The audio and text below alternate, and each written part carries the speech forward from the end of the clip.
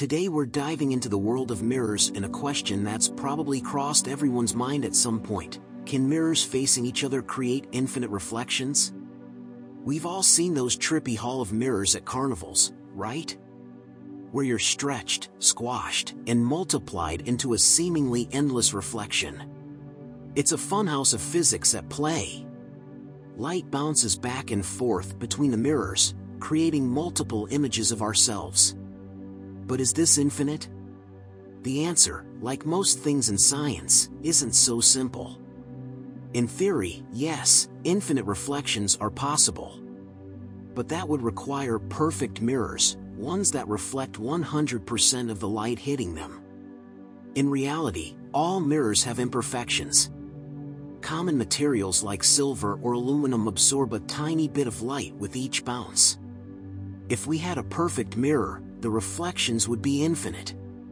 But there's always a small loss of light, mainly due to absorption. So after many reflections, the light gets absorbed completely, and the reflections stop. Mirrors follow a law of physics called the law of reflection.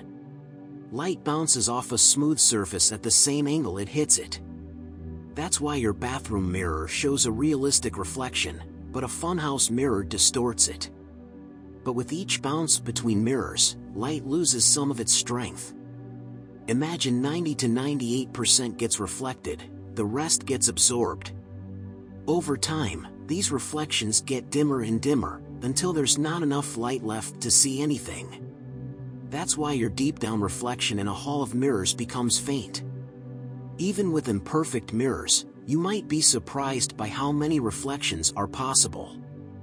With really good mirrors, ones that absorb very little light, you could see many thousands or tens of thousands of reflections. Scientists are even working on creating mirrors that reflect almost 100% of light for a specific color.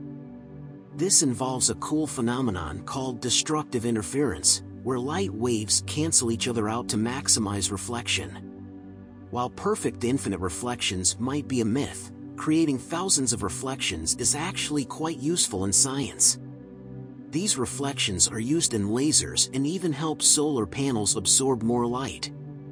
So, the next time you see a hall of mirrors, remember, it's not quite infinite.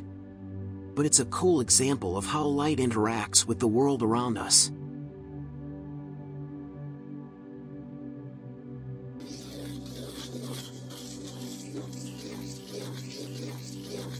This is the Brain Maze, signing off.